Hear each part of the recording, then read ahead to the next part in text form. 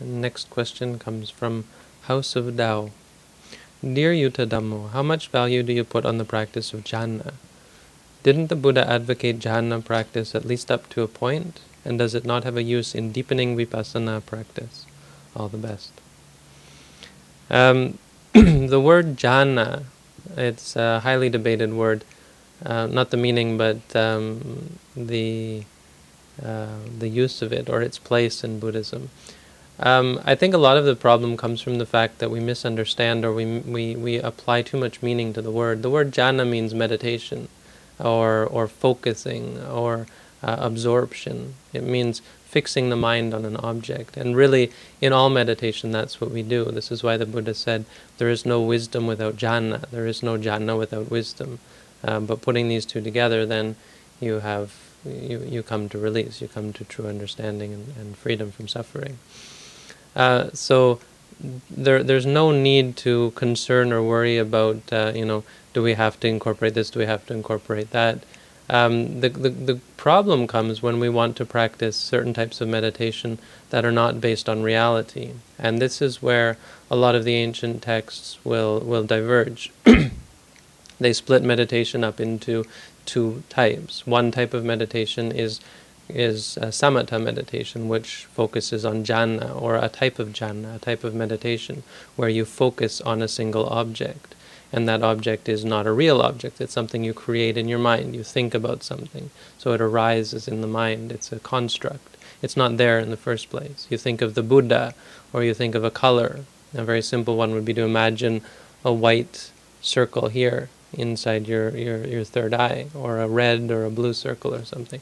You're creating something. It's not real, and as a result, it's not going to bring wisdom and understanding about reality, but it will bring great states of calm. That's why that meditation is called samatha. This meditation can be useful as a precursor to vipassana. Why? Because it calms the mind down. It focuses the mind. It can also lead you to become attached to it. It can be a hindrance towards vipassana in some cases. So you have to be careful. You use it to focus the mind, and you can also use it to gain very special and magical states of mind, and even magical powers, so they say. But you can't use it directly to become free from suffering. To become free from suffering, you have to use a different type of jhana. It's actually called vipassana jhana. And so the use of jhana in vipassana is correct. It means meditating in vipassana, or meditating to see clearly.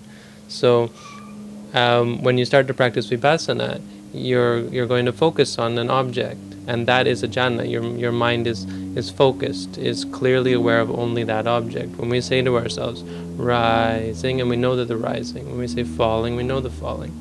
Slowly our mind gives up the hindrances. It gives up liking, disliking, drowsiness, distraction, doubt, and it's fixed and focused. So you can say it enters jhana, it enters the vipassana jhana. And this is the other type of meditation. Samatha is tranquility meditation, focusing on a concept.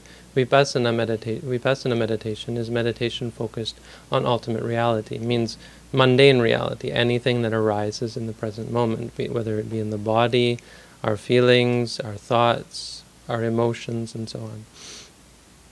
So a lot of the argument and debate out there about jhana is, I think, really superfluous. We practice to understand ultimate reality, and I think that's pretty clear in the Buddha's teaching, that that's what we're all about. So I would suggest to stick to trying to understand ultimate reality, and not worry about terms and concepts. Okay, so thanks for the question. Hope that helped.